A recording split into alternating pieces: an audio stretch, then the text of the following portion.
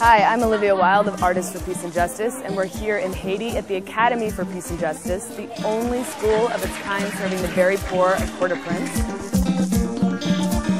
This school is really important because secondary education is really limited in Haiti, and without this place, all of these students would have a much harder time finding a way to continue their education and to grow and to be able to serve their country as leaders, and that's what Haiti needs now more than ever. So we're really excited to be a part of the future of this country and to invest in these kids. As we grow as an organization, they'll have more opportunities and more facilities so they can broaden their horizons, and that will give them power.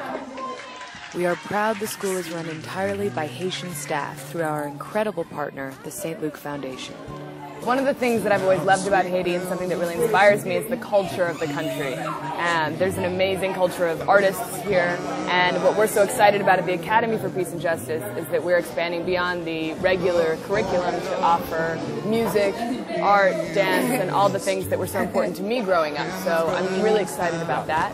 This is the next step for the Academy for Peace and Justice. Right now they're breaking ground on the 8th and 9th grade blocks. So we're really excited about the future. The school is growing, and we invite you to be a part of it. Go to apjnow.org and follow our progress and donate. Thank you. Come on, rise up.